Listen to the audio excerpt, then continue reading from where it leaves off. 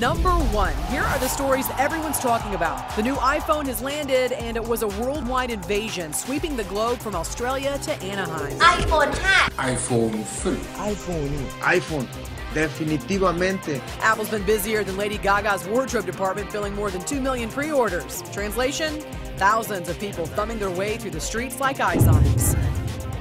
At number 2, get out the vote. Homer Simpson is the latest A-list celebrity, that's A for animated, to insert himself into presidential politics. Why do we have to choose our leaders? Isn't that what we have the Supreme Court for? And Homer's choice?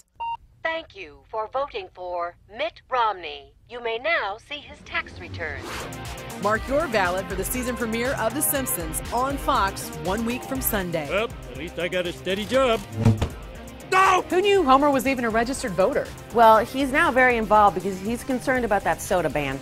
At number 3 on the list, the campaigning has begun for a new season of Dancing with the Stars pairings. Number 3 on the list, Broadway Boogie.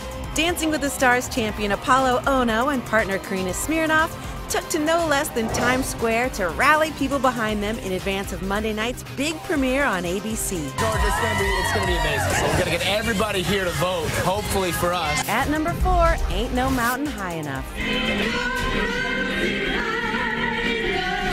You could definitely feel the love in this just-released video of Robin Roberts in her hospital room as her theme song set the tone for the beginning of her bone marrow transplant. Surrounded by her sisters and friends, including ABC's Diane Sawyer and Sam Champion, the Good Morning America co-host sang and prayed. Later, her sister's stem cells were transplanted, and now the battle with her rare blood disorder begins. I will now wait and anxiously watch and see what happens. The next 7 to 10 days will be crucial as doctors wait to see if the stem cells find a home. Number 5 on the list. The Emmys are Sunday night, and no doubt we'll be seeing lots of fall colors.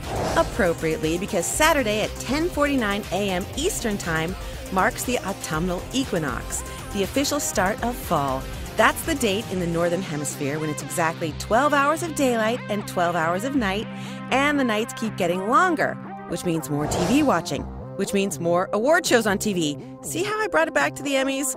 And now you're caught up and clued in on the top of the list.